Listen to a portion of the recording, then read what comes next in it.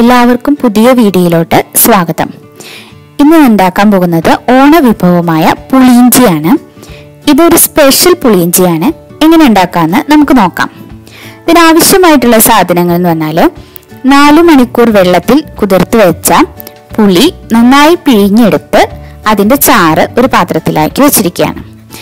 ഇനി 2 മണിക്കൂർ വേണമെങ്കിൽ നമുക്ക് ഈ പുളിനെ സോക്ക് ചെയ്ത് വയ്ക്കാം. അത് ചെറിയ ഇളം ചൂടുവെള്ളം എടുത്താൽ മതി. അപ്പോഴും നന്നായിട്ട് അതിൻ്റെ സത്ത് നമുക്ക് കിട്ടും. ഇനി ഇതിന് വേണ്ട പൊടി വിഭവങ്ങൾ എന്തൊക്കെയാണെന്ന് വെച്ചാൽ മഞ്ഞപ്പൊടി, മല്ലിപ്പൊടി, കായപ്പൊടി, അല്പം മുളക് പൊടി. ഈ മുളക് പൊടി നമ്മുടെ എരിവനുസരിച്ച് നമുക്ക് എടുക്കാം കേട്ടോ.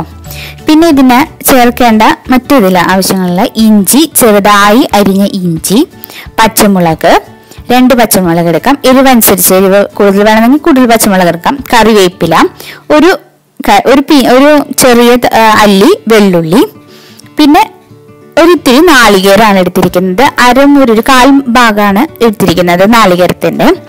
പിന്നെ കടുക് പൊട്ടിക്കാൻ ആവശ്യമായിട്ടുള്ള കടുക്, ചുവന്ന മുളക്, വേപ്പില.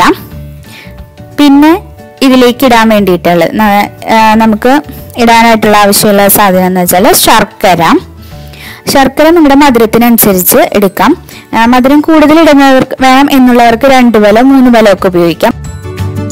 ഇനി നമ്മൾ പുളിയിഞ്ചി ഉണ്ടാക്കാൻ ഉള്ള സ്റ്റെപ്പിലോട്ട് കിടക്കാണ്.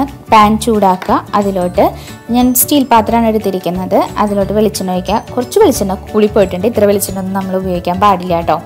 ഇനി ഇതിലോട്ട് ആവശ്യമായിട്ടുള്ള ഇഞ്ചി, വെള്ളുള്ളി, നമ്മൾ അരിഞ്ഞു വെച്ച മുളക്, വേപ്പില അതൊക്കെ ഇട്ടിട്ടുണ്ട്. ഇത് നന്നായിട്ട് ഇളക്കി കൊടുക്കുകയാണ് ചെയ്യുന്നത്. പുളിയുറുമ്പിൻ്റെ കളറാവുന്നത് വരെ നമ്മൾ നന്നായിട്ട് ഇളക്കാം. ഇഞ്ചി ഒട്ടി പിടിക്കാതിരിക്കാൻ വേണ്ടിയിട്ട് എപ്പോഴും ഇളക്കി കൊടുക്കാൻ പ്രത്യേകം ശ്രദ്ധിക്കണം. എന്നാൽ മാത്രമേ, അല്ലെങ്കിൽ അത് ഇഞ്ചി ഇങ്ങനെ ഒട്ടിപ്പിടിച്ചിട്ട് ഒരു തിക്ക് കൺസിസ്റ്റൻസി ആവാൻ സാധ്യതയുണ്ട്. അത് ഒഴിവാക്കാൻ വേണ്ടിയിട്ടാണ് നന്നായിട്ട് ഇളക്കി കൊടുക്കുക എന്ന് പറയുന്നത്. വെളിച്ചെണ്ണ നിങ്ങൾ പ്രത്യേകം ശ്രദ്ധിച്ചോളൂ കേട്ടോ. കുറച്ച് മതിയെ. ഇത് കുറച്ച് കൂടിപ്പോയിട്ടുണ്ട്. ഇപ്പം നമ്മൾ നോക്കുന്നത് നന്നായിട്ട് പുളിയുറുമ്പിൻ്റെ കളറായിട്ട് വന്നിട്ടുണ്ട്. ഇനി ഇതിലോട്ട് നമുക്ക് പുളി ഒഴിക്കാൻ പറ്റും. ആ ഒരു പാകമായിട്ടുണ്ട്. നമ്മളിനി പുളി ഒഴിക്കാൻ പോവുകയാണ്.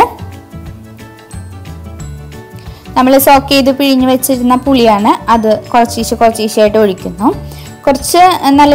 കുറച്ച് തിക്ക് കൺസിസ്റ്റൻസിയിൽ, അതായത് വെള്ളം കുറച്ചിട്ട് പുളി പിഴിയുകയാണെങ്കിൽ കുറച്ചുകൂടി നന്നായിരിക്കും.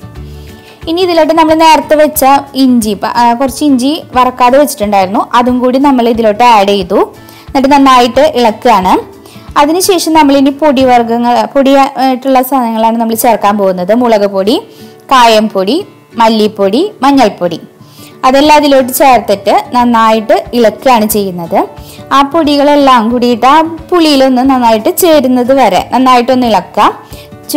തീ കുറച്ച് ചെറു ചൂടിൽ അതിനൊന്ന് ചെറുതായിട്ടൊന്ന് വേവാൻ അനുവദിക്കുക. പുളി വെന്ത് കഴിയുമ്പോൾ നമ്മൾ ഉപ്പിട്ട് കൊടുക്കാം. ഉപ്പ് ഒന്ന് ഇട്ട് കഴിഞ്ഞിട്ട് നന്നായിട്ടൊന്ന് ഇളക്കിയിട്ട് അതിൻ്റെ രുചി ഒന്ന് നോക്കണം. ഉപ്പ് ആദ്യം ഇടുമ്പോൾ നമ്മൾ കുറച്ച് ഉപ്പ് മാത്രമാണ് ചേർക്കുന്നുള്ളൂ.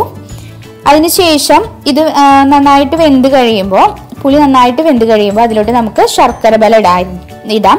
ഈ ശർക്കര ഇടുന്നത് നമ്മുടെ മധുരത്തിനനുസരിച്ചിട്ട്. ഞാൻ ഇവിടെ ഒരു ബെല്ലം ശർക്കരയാണ് ഇട്ടിരിക്കുന്നത്. ഇനി ഈ ശർക്കര നന്നായിട്ട് ഉടയാൻ വേണ്ടിയിട്ട് നമ്മൾ നന്നായിട്ട് ഈ പുളിയിൽ അലിഞ്ഞു ചേരാൻ വേണ്ടിയിട്ട് നമ്മൾ വെയിറ്റ് ചെയ്യാണ്. ഇടയ്ക്കിടയ്ക്ക് ഇളക്കിക്കൊണ്ടിരിക്കാം. ഈ സമയം കൊണ്ട് നമുക്ക് നാളികേരം വറുത്തെടുക്കാം. ഒരു ചെറിയ പാൻ ചൂടാക്കിയിട്ട് അതിലോട്ട് വെളിച്ചെണ്ണ ഒഴിക്കുകയാണ്. കുറച്ച് വെളിച്ചെണ്ണ ഞാൻ ഇതിൽ ഒഴിക്കുന്നത്, കാരണം നേരത്തെ നമ്മൾ ഒഴിച്ചപ്പോൾ കുറച്ച് വെളിച്ചെണ്ണ കൂടിപ്പോയിട്ടുണ്ടായിരുന്നു. അതിലോട്ട് നമ്മൾ നാളികേരം ഇട്ടു. നാളികേരം നന്നായിട്ട് ചെറുതായിട്ട് അരിഞ്ഞ് വെച്ച് നല്ല ടേസ്റ്റ് ആയിരിക്കും. അത് നല്ല പുളിയുറുമ്പിൻ്റെ കളറാവുന്നത് വരെ നന്നായിട്ട് അത് ഒന്ന് ഇളക്കിയെടുക്കുക. എന്നിട്ട് അത് ഓഫ് ചെയ്യാം. അതിനുശേഷം ഇപ്പം നമ്മൾ നോക്കിയാൽ നമ്മുടെ പുളിയിഞ്ചി ഇപ്പം ആ പുളി കുറച്ച് തിക്ക് കൺസിസ്റ്റൻസി ആയിട്ടുണ്ട്. ചെറു ചൂടിൽ അതിലോട്ട് ഇനി നമുക്ക് വേണമെങ്കിൽ നമ്മുടെ നാളികേരം ഈ പുളിയിഞ്ചിയിലോട്ട് ഇട്ട് കൊടുക്കാം.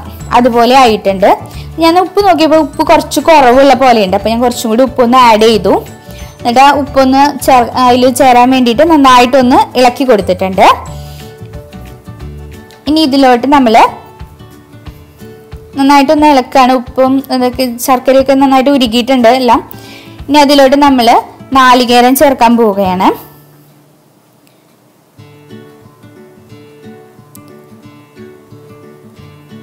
നാളികേരം ചേർത്തുകൊണ്ടിരിക്കുക. തീ നന്നായിട്ട് കുറച്ചിടാൻ ശ്രദ്ധിക്കണം, അടി പിടിക്കരുത്. മൺചട്ടിയിലാണ് ഉണ്ടാക്കുന്നതെന്ന് വെച്ചാൽ ഒരു നല്ലൊരു പ്രത്യേക ടേസ്റ്റ് ആയിരിക്കും കേട്ടോ പുളിയിഞ്ചിയൊക്കെ ഉണ്ടാക്കാൻ വേണ്ടിയിട്ട്. എൻ്റെ കയ്യിൽ ഇല്ലാത്തതുകൊണ്ടാണ് ഞാൻ സ്റ്റീൽ പാത്രം എടുത്തിരിക്കുന്നത്. നാളികേരം ഇട്ടു നന്നായിട്ട് ഇളക്കി ചേർക്കാം. ഇനി ഇത് ഇത്തിരി നേരം ഒന്ന് നമ്മൾ തിളയ്ക്കാൻ വേണ്ടിയിട്ട് അനുവദിക്കുകയാണ്. ഈ സമയം കൊണ്ട് നമുക്ക് ഈ കടുക് പൊട്ടിക്കാനുള്ള പരിപാടികൾ നോക്കാം. അത് നേരത്തെ നാളികേരം വറുത്തെടുത്ത അതേ വെളിച്ചെണ്ണ തന്നെയാണ് ഞാനിവിടെ യൂസ് ചെയ്യുന്നത്. അതിലോട്ട് അതൊന്ന് ചൂടാക്കിയിട്ട് അതിലോട്ട് തന്നെ കടുക് ഇട്ടു. കടുക് നന്നായിട്ട് പൊട്ടാൻ തുടങ്ങിയിട്ടുണ്ട്. ഇതിൽ നമ്മൾ കാച്ചാൻ വേണ്ടി വേണ്ട സാധനം എന്ന് വെച്ചാൽ കടുകും വറ്റൽമുളകും കറിവേപ്പിലയൊക്കെയാണ്. കടുക് പൊട്ടി തുടങ്ങുമ്പോൾ നമുക്ക് വറ്റൽമുളക്, അടുത്തതായിട്ട് നമുക്ക് വറ്റൽമുളക് ചേർക്കാം. വറ്റൽമുളക് ചേർത്ത് കഴിഞ്ഞാൽ നമുക്ക് കറിവേപ്പില ചേർത്ത് കഴിഞ്ഞാൽ നന്നായിട്ടൊന്ന് ഇളക്കിയിട്ട് ഇപ്പം നമുക്ക് കടുക് ഏകദേശം എല്ലാം പൊട്ടി കഴിഞ്ഞു. അപ്പോൾ വറ്റൽമുളക് ചേർത്തിട്ടുണ്ട്. അതിൻ്റെ ഒപ്പം തന്നെ നമ്മൾ വേപ്പിലയും ചേർത്തു. ഒന്ന് ഇളക്കി തീ ഓഫ് ചെയ്യാം. എന്നിട്ട് നമുക്ക് നമ്മുടെ പുളിയിഞ്ചി നല്ല തിക്ക് കൺസിസ്റ്റൻസി ആയിട്ടുണ്ട്. ഒന്നും കൂടി അതിലോട്ട് ഈ കടുക് പൊട്ടിച്ചത് നമുക്ക് അതിലോട്ട് ചേർക്കാം. അതിൽ ചേർത്തിട്ട് നന്നായിട്ട് ഇളക്കാം.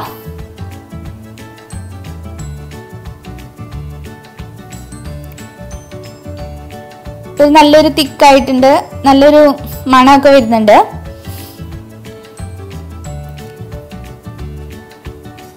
അടി പിടിക്കാതിരിക്കാൻ ശ്രദ്ധിക്കണം. അത് കഴിഞ്ഞാൽ നമുക്ക് തീ ഓഫ് ചെയ്യാം. ഇപ്പം നമ്മുടെ ഓണം സ്പെഷ്യലായിട്ടുള്ള പുളിയിഞ്ചി റെഡി ആയിട്ടുണ്ട്. എല്ലാവരും ഒന്ന് ഇത് ട്രൈ ചെയ്ത് നോക്കാം. സെർവിങ് പാത്രത്തിലോട്ട് സ്റ്റോർ ചെയ്ത് വെച്ചിട്ട് നമുക്ക് ചില്ലു പാത്രത്തിലാക്കിയിട്ട് സൂക്ഷിച്ചു വെക്കാം. എത്ര നാൾ വേണമെങ്കിലും ഒക്കെ ഇതിരിക്കും.